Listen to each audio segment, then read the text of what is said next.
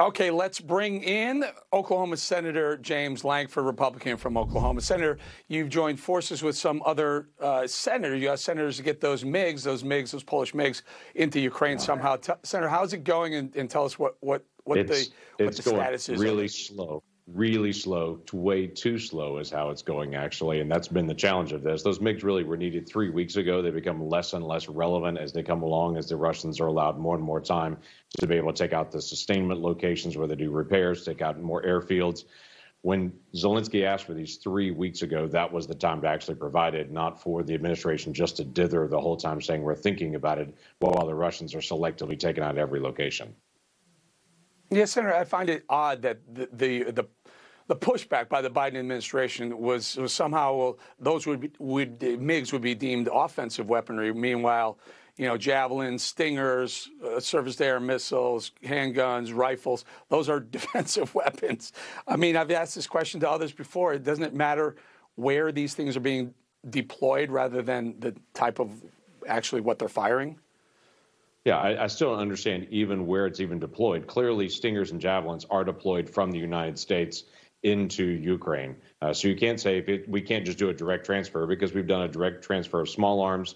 I can assure you, helicopter pilots that are Russian helicopter pilots that are getting shot in the face with a stinger as it comes up from the ground, they know that's an offensive weapon on the ground from Ukraine, where they're defending their nation. The MiGs are the same thing. It's not. We're not worried about Ukrainian pilots taking the MiGs and flying to Moscow and bombing the Kremlin. They're going to do ground cover for their forces on the ground. They're going to try to be able to help protect other forces in their nation. So these are defensive weaponry, the same as javelins and stingers are. And of course they circle the wagons, so to speak, with around Biden, the Democrat senators. Senator from Illinois, Dick Durbin, defending the Biden policy. Take a listen. We're asking for 1/3 of the Polish Air Force to be sent into Ukraine. There are other ways for us to provide surface-to-air missiles and air defenses that will keep the Russians at bay in terms of their aerial attack. I think there are ways to do that are consistent with the NATO alliance and would not jeopardize expanding this into World War III or even worse. What's your response to that, Senator?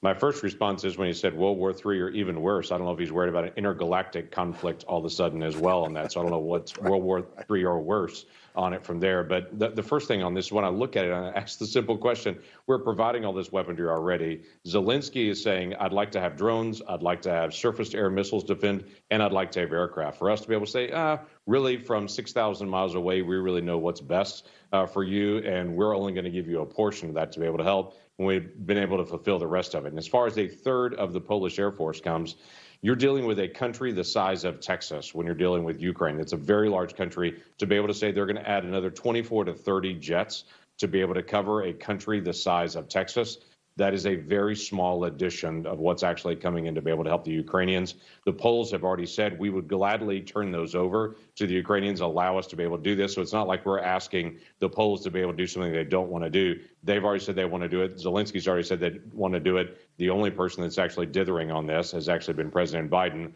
while literally people are being bombed in shopping malls and in their homes right now.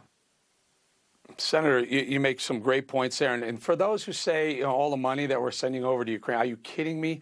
We're offering $1 billion or $2 billion so far for humanitarian aid. And we need to be giving these people billions of dollars of defensive weaponry. Think about just for 1 second. I got to go, Senator, but just want my audience to understand something. We left $85 billion worth of assets in Afghanistan.